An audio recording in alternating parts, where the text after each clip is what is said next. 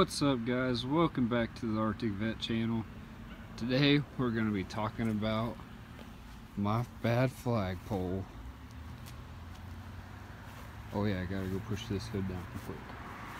So I kept seeing on Instagram all these Corvettes.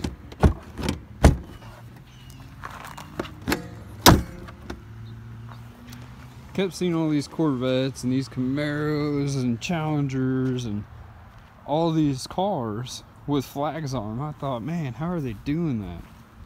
Well, I messaged this guy on Instagram that had one. I was like, hey, where can I get one of those? Like, what is that? How do you keep your flag on your car? And so he told me that he got it from badflag.com. So that's what I did. I went ahead and I went and ordered one. And there's the website again, badflag.com. Basically, it's 2 suction cups. You got your pole here, and you can hook your flag up to it. And so far, this thing has held on really well. Now, the trouble with my car is trying to find spots to put it. When I first got it, I actually broke one of these because I hit the top of the garage and it snapped that. So that's why there's only one circle here. Now, again, he did mention, the guy that sells these, he did mention that on vinyl, these have pulled the vinyl up, had trouble with them, stuff like this. With a white car, stuff like this happens where it's showing. But honestly, guys, this is just a wrap. I'm not worried about it a bit.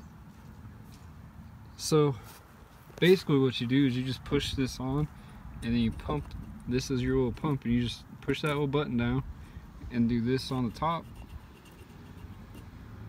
and then you give it a nice tug. And I mean, I'm really pulling on this here, and it stays. Now, I've heard reports of these things up to about 100 miles per hour down in Mexico. I don't know if it's true or not. I believe it because I've done 75 and it didn't budge.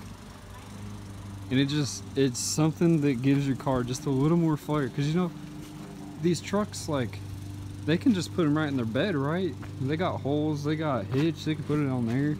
Well, what about your sports car? What are you gonna do? That's what you're gonna do. You're gonna buy yourself a bad flag, my bad flag.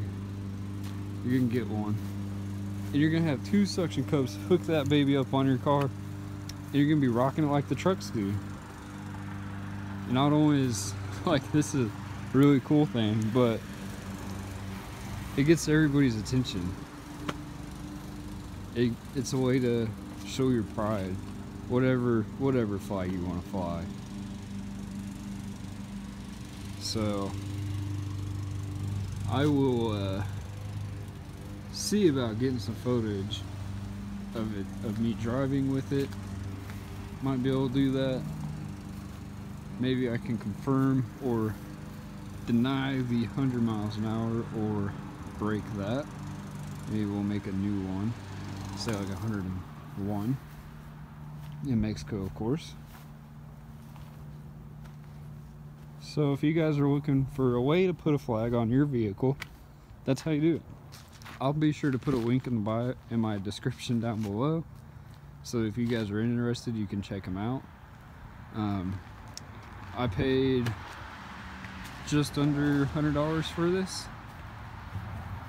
and to be honest, I kind of want to get 3 more. But wait, why do you need 3? Okay, well, 1 here, 1 over here, and I gotta treat Miss Dora right too, so she needs 2 as well. You know, because then we could put up like another American flag on the cop car, and maybe I could get myself a flag and fly my own flag. That'd be pretty cool, I think. Anyhow, that's what I wanted to talk about today. I hope you guys enjoyed this video, and if you do decide to get a bad flag, go ahead and tag me in your post on Instagram, Facebook, or send it my way. Hold up, GTO. Ooh, get it. Is he gonna get it? You guys hear that turbo? Because, oof. tag me in your posts. I want to see what your car looks like with it supporting its flag, showing off your flag, whatever it may be. Oh, GTO just got it.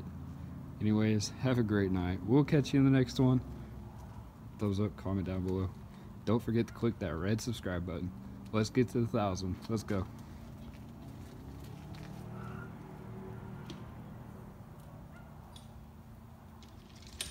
Can still hear that guy.